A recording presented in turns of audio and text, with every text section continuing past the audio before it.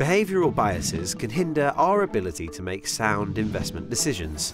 One example of this is over-optimism. Over-optimism is the tendency to overestimate the likelihood of success without focusing on any potential pitfalls. In investment terms, you might be too focused on the positive potential outcomes and not realistically consider the possibility of incurring losses. As a result, you may take on more risk than you can sustain. To stop over-optimism getting the better of you, do your homework. Keep in mind that investments can go down as well as up. Ensure you have a full understanding of the investment you're considering and how it could be impacted in differing market environments. We always hope for the best from our investments, but things may not always work out as planned, so taking precautions is necessary.